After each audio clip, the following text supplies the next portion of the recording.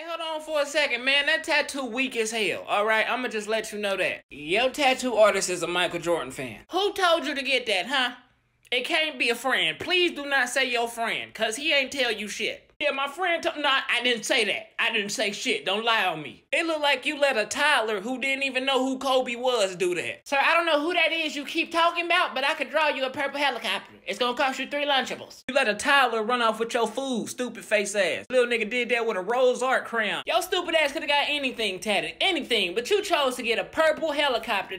You could've got the rest of your eyebrow tatted on, sir, but you chose this. Nigga, the helicopter wasn't even purple. I'm just saying, if you was gonna fuck your face up, you could at least got the shot chart from his 81-point game performance. But no, you let a nigga with an etching sketch do your tattoo. Why is the helicopter taking the shit, sir, huh? Why does your tattoo have legs? You need to get your money back. All right, that's what I suggest to you. I don't know if it's $24, $8, $81, or $5, but get it back.